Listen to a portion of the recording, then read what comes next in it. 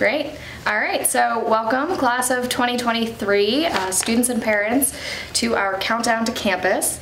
We are fortunate to have some staff members here today to answer some of your questions.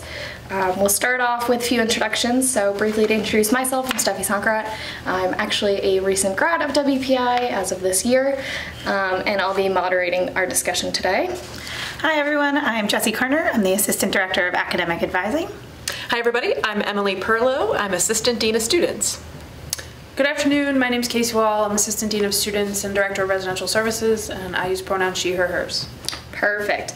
All right, so our first question is for Jessie. So this is about course registration. I wasn't able to register for my preferred times for a few classes. If I'm on a wait list, how likely is it that I'll be added to the class, and when would that happen? Sure, so it's totally okay to be on a wait list right now.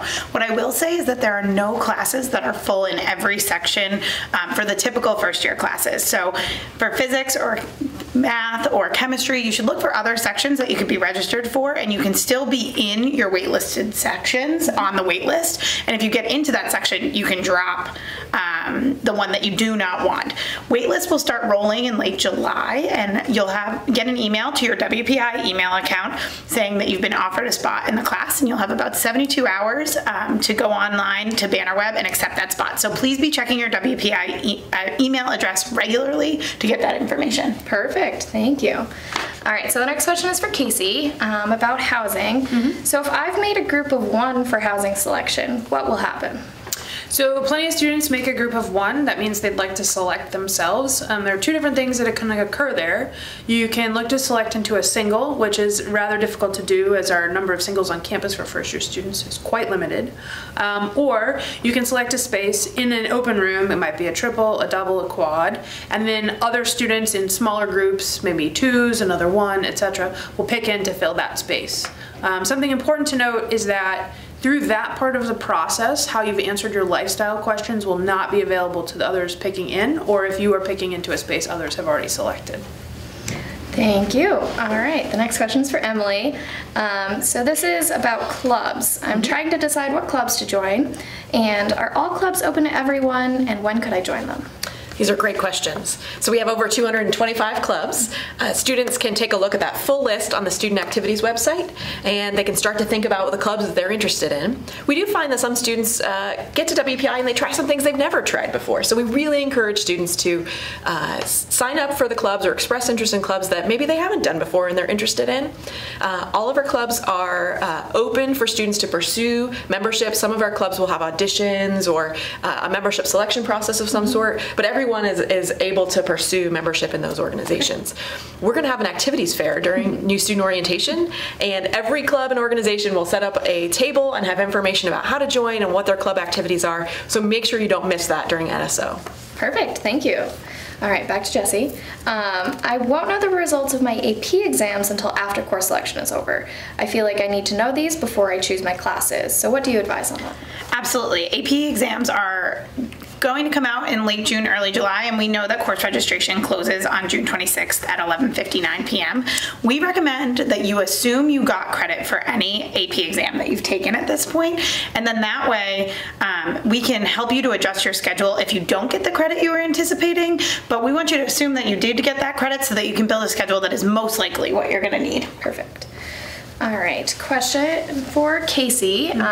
This is actually from a parent, not a student. So my child really wants a single. How likely are they to receive that?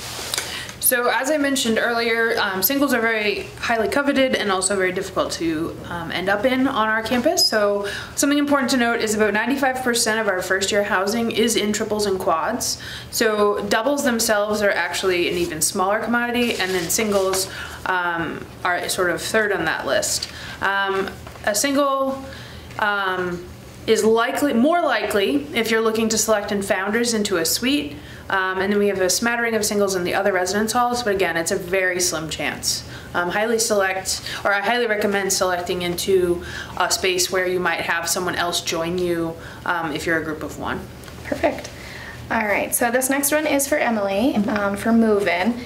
So can I ship some of my things to WPI before I move in? Yes. Students may ship items, especially if you're coming from afar and maybe you're able to just check a suitcase or a couple suitcases. Students can absolutely ship things. We're going to encourage you to log on to Bannerweb and to find your box number. And so when you mail something to WPI, you're going to send it to yourself with your name and your WPI box number. If you're having trouble finding that, you can always call mail services and they can help you figure out how to find that information on Bannerweb. We're actually undergoing right now a mailroom renovation, which is pretty cool. We're pretty excited. We're going to have package lockers that will let students pick up packages whenever the campus center is open. Because of that renovation, we're asking folks to mail their packages as close as possible to move in, just to make sure that we've got the appropriate storage available to receive that, but we will take a package anytime this summer. Perfect. I actually have a quick follow-up to that. How long will they hold packages for students? So for new students, they're going to hold them until move-in. Perfect. So. Great. All right. So this is for Casey. When I arrive on campus, when and where am I going to get my ID card? Sure. So first year student IDs are often given out if you're residential through the residential check-in process, which I believe I'll be speaking on a little bit later. So there's that option. And then for commuting students, you would have the opportunity to pick up your new student ID from the residential services office, as we're the ones that print the IDs, or you can work with your CA through NSO to find out if you can get it during off time with them, and they are a great resource to help you with that. Perfect. Something I would just add too is if you haven't submitted your photo through your housing application or you're a commuting student and you haven't yet done submitting of the photo, we will be printing IDs on the Sunday of first year student move-in at residential services, so you can just come down and have your photo taken and your ID printed then. Great, thank you. All right, so this is a bit of a loaded question about move-in day. So this is for both Casey and Emily. What does move-in day look like? Do we have a time window for when we can move in? When do activities start? And is there a parent orientation? So I'll let you take that. You want to take the first two? One question at a time. Sure. So the move-in day starts at 8:30 in the morning, but the thing that's important to note is it is broken down by residence hall and actually what floor in each residence hall you can move in. This is to alleviate traffic and to actually have your move-in process be even smoother, less wait time. So you will be receiving communication when you get your housing confirmation email in July that specifically outlines what time each residence hall and which floor within each residence hall can move into campus. The window of time for move-in is 8:30 a.m. to 2 p.m. But again, that is very broken down depending on where you are living on campus. It's very busy that time of day with move-in, and we have found that a lot of folks end up sitting in their cars for quite some time. So we're trying to help traffic flow and help move along. When you do arrive to campus to move in, you're greeted by our welcome crew, which is made up of our students that are participating in fraternity and sorority life, as well as a number of our student organizations that Emily previously spoke about. And they will literally move your items for you from the car to your room. You barely need to lift a finger. In about 3 minutes. Yeah, it'll be gone. Gone. So what we do ask is that you label your belongings. So if you know you're bringing a couple suitcases, a couple boxes, your TV, just use some masking tape, write your last name, your room number, and which residence hall you're in. And it's important to include which residence hall so that your items make it to the right room. A lot of times we get confused and a Daniels 305 will end up in Morgan 305, and we do track the things down, but if you can include the residence hall, the room number, and your name, that is most helpful. Perfect. All right, so in addition to getting your belongings into your residence hall room, getting unpacked, letting your parent make your bed for you, we also offer a number of different sessions during that day. So lots of offices will be open, so you could check in. Let's say you had a question on your schedule or you have some questions about your ID, you'll be able to check in with those offices. We have some sessions specifically for parents. So we'll have some sessions talking about transitions and reviewing some of the resources available for parents. So those are generally at 11 and 1 o'clock. And then later in the afternoon, we'll have a welcome from President Leshin, as well as a barbecue for all families. And at that point, then we ask families to say goodbye, make a plan for touching base, and we start our full-blown orientation programming for students, which is a wonderful opportunity for you to meet your floor mates and to get to know the campus and the resources available. And how can people access that schedule for that first day? Great question. So that is on our first year experience website. Hopefully you've surfed there by now because there's a wonderful checklist of things that you need to do by certain dates. But if you haven't checked that out yet, please make sure to go there. Great. All right, back to Casey. Hope you can shed some light on this. What do I do if my roommates and I don't get along? So because we have 95% of the first year class in triples and quads, we are very experienced in working through roommate issues. And so I do supervise the entirety of the residential services office, which includes 3 master's level professional staff who then supervise all of the RAs. So the RAs are undergraduate students who live on the floors with the students, and they're your sort of first stop if you're having a roommate issue. Talk to them about the issue you're having. They'll give you some tips, some ideas. They'll offer to mediate the situation between you and your roommate. They'll work with you on a roommate contract, roommate agreement, so that, you know, if one roommate is staying up way later and leaving the lights on, they'll help you sort of come up with an agreement of what time the light should be turned off, what time music should be turned off, and so forth. If it escalates and that's not something that is resolving the issue, you can certainly meet with your community director, who is that professional staff member who supervises the RAs, and they'll work with you on potential of a room change, different mediation ideas, and really work with you on that situation. We do find that the bulk majority of our roommate disagreements are worked through and folks don't move, but if the opportunity is there to move and that is the best solution, we can facilitate that. Casey, would you say that students who set really good expectations right from the onset tend to have fewer issues? Yes, that's accurate, and I think you know, having that open communication on move-in day makes the most sense. I think the other thing that's challenging is a lot of you are meeting your roommates online through our housing application, through the Facebook page, and so forth, and you might think, you know, in high school I went to bed at 9 p.m. But when you get to WPI, you might end up going to bed at 1 a.m. and that is your just norm. And so you've sort of built this roommate group off of your behaviors in high school that then may change when you get to college, and so it's important to have the ongoing communication as you realize sort of what your lifestyle will be at WPI. Definitely. Great. All right, so this next one is for Jessie. What happens after course registration closes on June 26th? Yeah, absolutely. So another reminder, course registration closes on June 26th at 11:59 p.m. So if you haven't gone in there and got your courses yet, you definitely should start doing that. After course registration closes, that is not the end-all be-all of your academic schedule for A and B term. Our office, the advisors in our office, you all should have gotten an email from your advisor. We will go through and individually review the schedules for every first-year student incoming. We will then contact you if there are any concerns or issues, or say you get an AP score back and you didn't get what you were expecting, you can contact us and say, hey, I thought this was happening, it didn't, can you help me to make adjustments? While you can't work on your schedule at that point, we can. So we're able to adjust things and make things work for you that are a little bit better and more useful for you. And then after that period, if there are still changes that you need to make, you can still make changes at orientation. You'll meet an inside advisor at orientation who will also help you, that is supervised out of our office and gets all that information. So there's plenty of ways to fix your schedule if things don't go the way you were hoping they did. Perfect. All right, so this next question is about campus jobs. So a lot of people might be looking at federal work study jobs or non-federal work study jobs. The question specifically is, when can I apply for jobs that are not federal work study? So this response is from the Office of Student Aid and Financial Literacy, but you're welcome to chip in if anyone else has advice. But that office basically advises that there will be a job fair right in the beginning of the year. At that point, students can apply for those jobs once they learn sort of what the positions are and what they entail. And if they're really eager to start looking at those now, they are available on our website. If you look for WPI student employment, you can specify work study or non-work study. And just be sure that when you're looking at the job and the job description, that you're looking if it is federal work study or non-federal work study, and look at your financial aid package to see if that's something that you were awarded. Does anyone have anything to add on that? The only thing I would add is that, you know, sometimes jobs will be initially posted as federal work study required, and then if all the positions aren't filled, then they'll look to hire students who don't have work study. So don't get discouraged right off the bat. If you see more work study positions than non-work study, those will change in, you know, the first few weeks of school. Yes, definitely.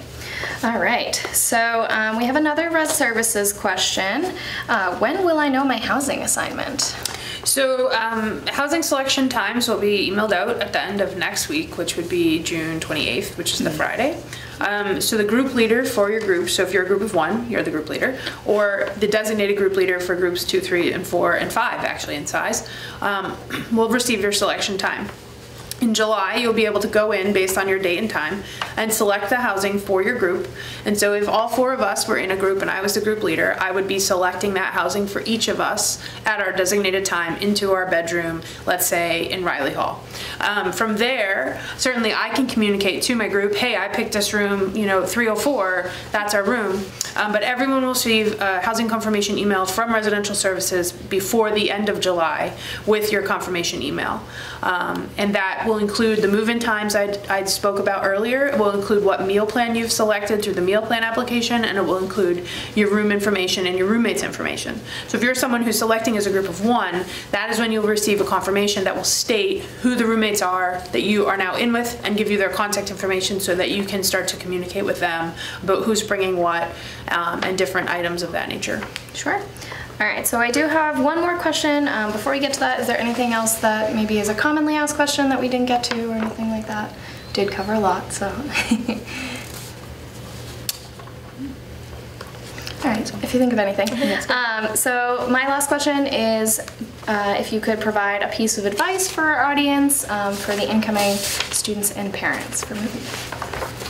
Do you want me to go? Yeah, go So the piece of advice I would offer is to make sure you set up and are checking your WPI email. So the way in which WPI will communicate with you is through that email address. And so a lot of you I know have personal emails, and that's what you've been using to communicate with admissions. But now that you're an enrolled student, you really need to use your WPI email. That's where your housing information will be emailed to, any correspondence with the registrar, the academic advising office, the bursar's office, the dean of students, you name it, that's where they're going to communicate with you. So please make sure you set that up. And the other thing I would offer to parents is we know you have a lot of questions. Please review our websites. There's a wealth of information, and certainly you can always call any office and ask the questions that way. But if you're sort of short on time, the websites do offer a number of sort of the frequently asked questions and those answers. For students, I really want to advocate that you should be thinking about getting involved. I think some students come to WPI and say that they want to wait and get settled in academically and then think about joining clubs, but we know the research shows us that students who are engaged right from the onset tend to do better academically, tend to manage their time more effectively. So we don't want you to join 7 clubs, but maybe think about 1 or maybe 2. So definitely check out that activities fair. That's piece number 1. Piece number 2, I would say, is part of that is putting yourself out there. And that can be a little nerve-wracking, and it's exciting, but it's a little scary. And I think a lot of first-year students are worried right when they come to college that, am I going to make friends? Am I going to find my people? And we really want to encourage you to do your best during new student orientation in those first few weeks to really put yourself out there, even if it means stepping outside of your comfort zone, because it's important to remember that every other new student is doing the exact same thing. They're also nervous, and they're also worrying about making friends. And so you're in the same boat with all these students, so just really put yourself out there. For parents, I really want to advocate that parents join our Facebook page. We have a Facebook page specifically for parents. We post a lot of information there, so it's a good way to sort of pay attention to what's happening on campus, what's the newest news here on campus, and also any upcoming deadlines. So that's a great way to also connect with other parents too. Great. Awesome, and I would just advocate that everyone take some time when you come to campus and ask for help as you need it.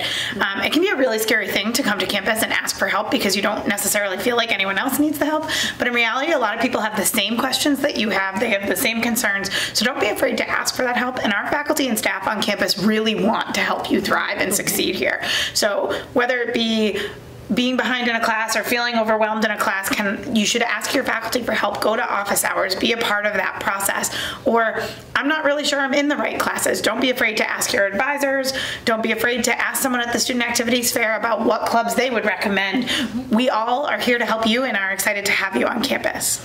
Great, all right. So thank you all for all of your questions. A big thank you to our staff experts. Before we turn it off, we're gonna quickly give a plug about the Freshman Welcome Series, which is hosted by the Office of Lifetime Engagement. So for incoming freshmen, their families, you're invited to sort of meet your classmates, meet your current students, WPI alumni, parents, and staff members at WPI. We have welcome events basically all over the US. There are 21 locations, and these events are hosted by alumni and parents of WPI, where you'll have the opportunity to find out what's in store for you this fall. And so you can check those out and register for those on our website at wpi.edu/plus freshman welcome. So definitely check those out. Thank you all for joining us. We'll see you in August, and feel free to comment any questions that you might have remaining, and we'll do our best to get to those. Thank you.